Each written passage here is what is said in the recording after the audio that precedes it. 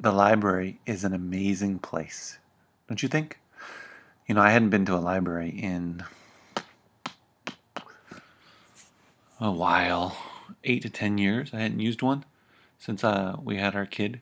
We had our baby girl, and we decided to go to our local city library here in California, Southern California, and found a treasure trove of books.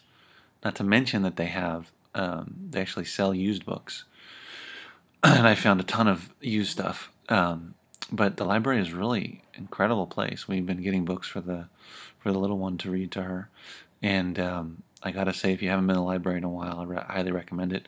I'm usually, or I'm pretty much almost always the type of person who prefers to buy a book and own it and have it on the shelf after I read it so I can go back to it or reread it, which I don't do that often. But if I want to go back and look at it or skim through it, whatnot. But